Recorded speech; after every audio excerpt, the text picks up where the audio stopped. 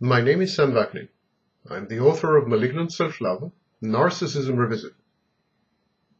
If you are married to a narcissist, or are in an intimate relationship with one, my unequivocal advice is cut your losses, count your blessings, get away, maintain a no-contact policy. But if you can't live without him, if you insist on staying with him, then I have a few bits of advice for you. First of all, never disagree with the narcissist or contradict him. Never offer him any real intimacy. Narcissists are scared of intimacy. They will withdraw. Look awed by whatever attribute matters to him.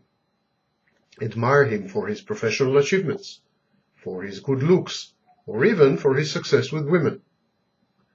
Never remind him of life out there, and if you do, connect it somehow to his sense of grandiosity and uniqueness. Do not make any comment which might directly or indirectly impinge on his self-image, omnipotence, judgment, omniscience, skills, capabilities, professional record, or even omnipresence. Listen attentively to everything the narcissist says and agree with it all. Don't believe a word of it, but let it slide as if everything is just fine, business as usual. Personally, offers something absolutely unique to the narcissist, which he cannot obtain anywhere else. Be prepared to line up future sources of narcissistic supply for your narcissist, because you will not be it for very long. If you take over the procuring function for the narcissist, if you're in charge of obtaining narcissistic supply, the narcissist becomes that much more dependent on you, which makes it a bit easier for you and a bit tougher for him to pull his haughty stuff or to abandon you. Be endlessly patient and go way out of your way to be accommodating, thus keeping the narcissistic supply flowing liberally and keeping the peace, relatively speaking. Be endlessly giving. This one may not be attractive to you, but it's a take it or leave it proposition. Narcissists take, they don't give. That's who and what they are. Be absolutely emotionally and financially independent of your narcissist.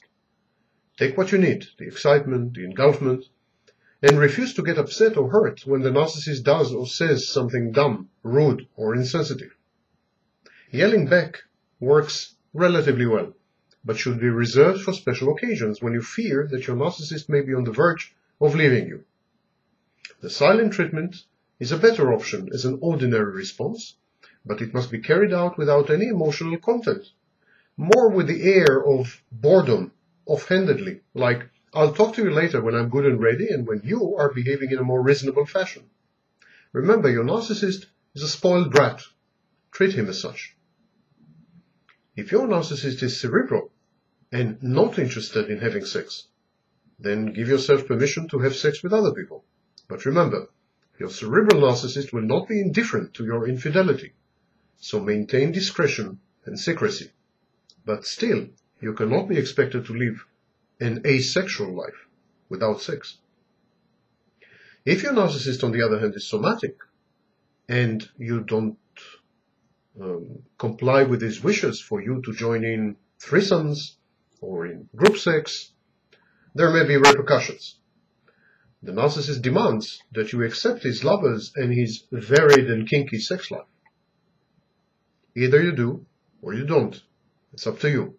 But in any case, make sure that the narcissist chooses properly.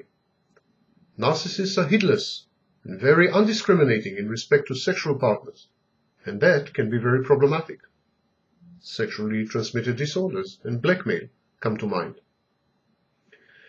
If you are a fixer, then focus on fixing situations before they become situations.